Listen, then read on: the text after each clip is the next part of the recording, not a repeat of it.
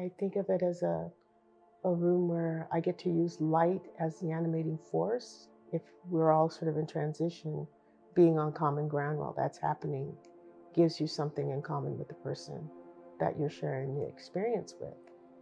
It's all hand cut, and I feel like the hand cutness of it is what gives it also part of the dynamism. So I like the idea of giving into what I think is my graphic impulse and making a decision, putting the knife down, cutting and going, okay, got to keep going. One cut stands for a million crosshatches. The walls they're Tyvek. Tyvek is a building material. It's used as a layer inside of the building so that it's a moisture barrier between the siding and the insulation. So it has this sense of lightness, but it's also very tough.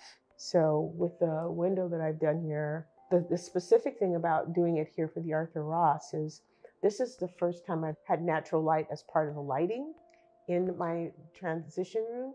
And so I decided to do a treatment for the window that reflected the shapes that I saw in the window and hang it out in front so that the window was sort of like a backdrop for how I recreated the windows in paper.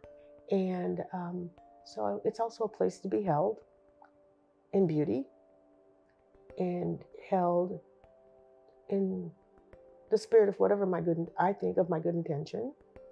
And to make of it what you want, I always try to start with a little thing and let whoever comes in add to the meaning of my intention. I've talked about the fact that one of the things I have done in my portraits, and there are many people doing portraits out there. I mean, there's no shortage of portraits to commemorate, portraits to, talk about history in certain kinds of ways, history that perhaps has not been talked about.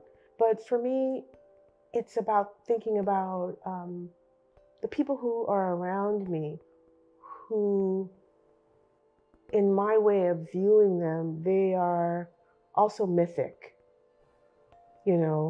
People after, any long time, whether it's Frederick Douglass or Langston Hughes, they become mythic. The truth be told, that is what we're all living for and looking toward in the other, is that thing that we do in the world that distinguishes us, that references the bigger than who we are.